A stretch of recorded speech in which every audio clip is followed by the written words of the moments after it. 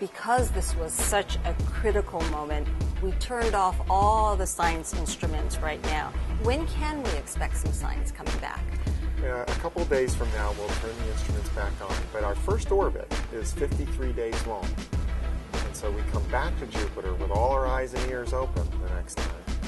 As of last evening, 10:47 local time, the spacecraft did go into safe mode, so the science pass was not performed today. All the instruments were turned off as part of the safe mode.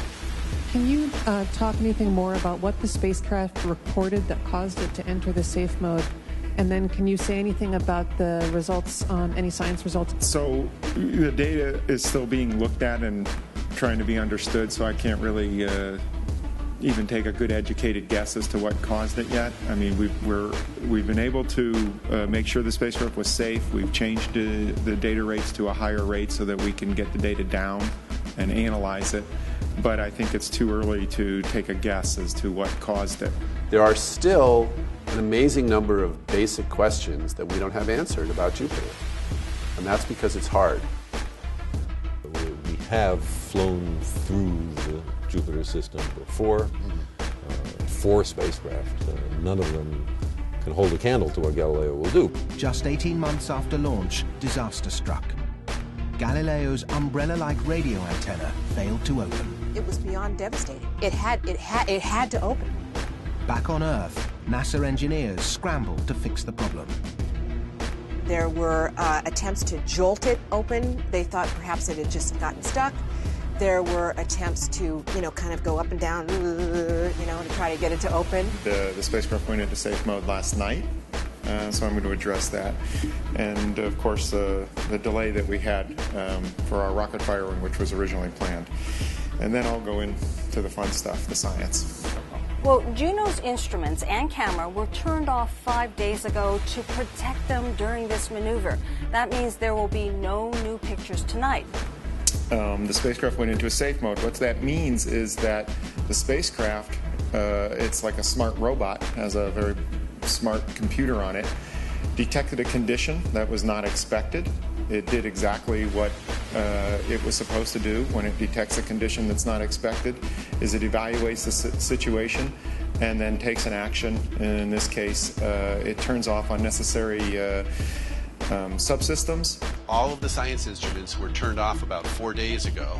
And right now in our pass by Jupiter for JOI, we're not going to get pretty much any science information at all. The situation at this point is where we just passed through Jupiter, and the impact was that we shut down our science instruments in order to make sure that nothing unnecessary was being done on the spacecraft as we went by Jupiter. We detected as we were pressurizing the propulsion system, basically we were turning on getting ready to fire the rocket. We noticed a different condition in the valves that actually open up and pressurize the system. They behaved with a little bit of delay, which meant maybe the valves were a little sticky. There were attempts to, kind of go up and down, to try to get it to open. We didn't want to take any chances that some adverse type of condition would cause the burn to go in a way that we didn't expect. And so we decided to postpone and delay that burn. And at that time, we did it early enough that we were thinking that we could turn this flyby into a science pass and get some science. And so we come back to Jupiter with all our eyes and ears open the next time. Of course, the spacecraft safe mode condition eliminated the science. We're not going to get pretty much any science information at all. So we will go in and analyze that, and then once we figure that out, we'll decide where to go next. It's a monster. It's unforgiving. It's relentless. It's spinning around so fast, its gravity is like a giant slingshot, slinging rocks, dust, electrons, whole comets. Anything that gets close to it becomes its weapon. Those high-energy electrons are going to fry the electronics of the spacecraft if you fly it through them. So we went through another set of radiation belts.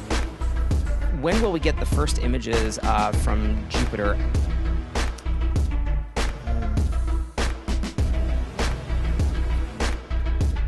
Yeah, We turn the instruments on just a couple of days later, but I'm not sure what the schedule is to send down the first image after that happens. We'll have to get back to you on that. Then, 2 months out, there was a disaster.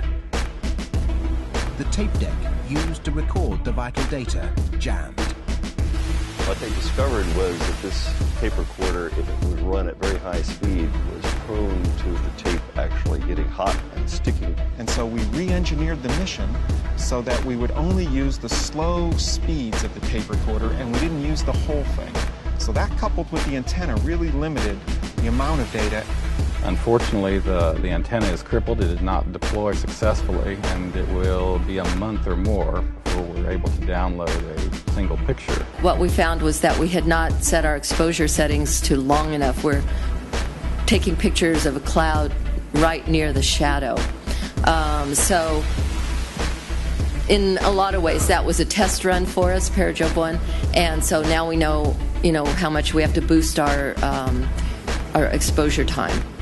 So the first flyby on August 27th was not really part of the science mission. We had all the science instruments on, but what we wanted to do was test them, calibrate them, make sure we understand how they work close to Jupiter. And originally this flyby that happens today was designed to actually change the orbit, and when we opted to go ahead and put on these science instruments, it was still sort of to just get extra science. What have you learned so far that you didn't know from the telescopic views of Jupiter? I'm not sure that we've learned any brand new things. We've confirmed many of the ideas that we got from telescopic measurements. Like what? Well, we think the fields, we now have a better idea of the radiation belts. So we have students all over the United States, and in fact all over the world, who learn about science by doing real science. They operate a radio telescope that belongs to NASA. They operate it remotely, and while they're learning science, they're doing real science. Part of the science they've done is observe Jupiter, and that contributes to the Juno mission, so they're effectively members of our science team. I have one of them with me here today. Nader, if you want to talk a little bit and tell them about Juno, I think that would be a great thing. Yeah.